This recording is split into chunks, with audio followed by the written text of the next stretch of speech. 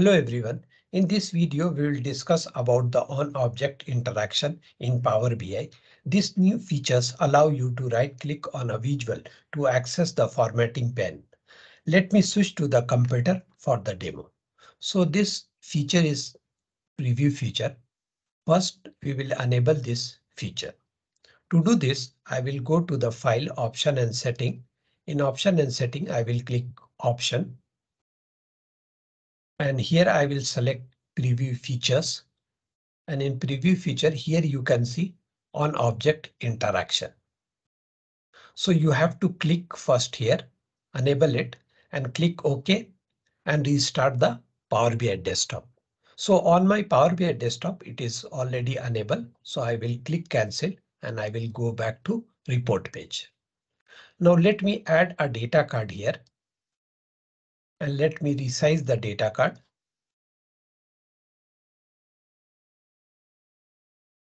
And here you can see two options. If you select the visual, two options. So let me select first one. And first I will add a data. So if you click add data, you will see your table here. And from my table, I will select sum of order quantity. So you can see sum of order quantity.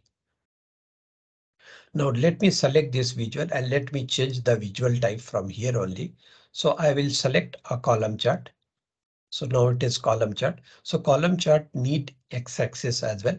So I will click on x-axis, add data, and I will select field region. So you can see order quantity by region. Now let me select a second options and we'll see. Here you can see title, x-axis, y-axis, zoom slider. You can add zoom slider. You can add a data label. So I am adding the data label. So you can see the data label is added. More option will give you a more option on your right hand side. Now, if you want to change your title, you have to just double click on the title. And this was not possible earlier.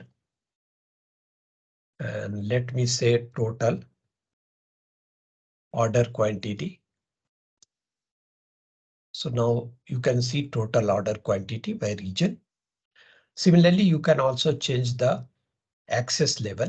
You just double click on the access level and I will say here only order quantity. So my column chart is ready now. Let me add a line chart here to show you more. So my line chart is added. So x-axis I will add sales date. And on y-axis, I will add sum of order quantity. So here you can see my line chart. So here I will go to the option. Let me deselect second option. And here you can see title, x-axis, y-axis, secondary axis. You can add zoom slider. You can add a marker. You can add a data label. You can add a series label. You can add a trend line, you can add a forecast, you can also add a find anomalies. More option will give you more option on your right hand side. That's all for this video. I request you to please subscribe my channel. Thank you for watching.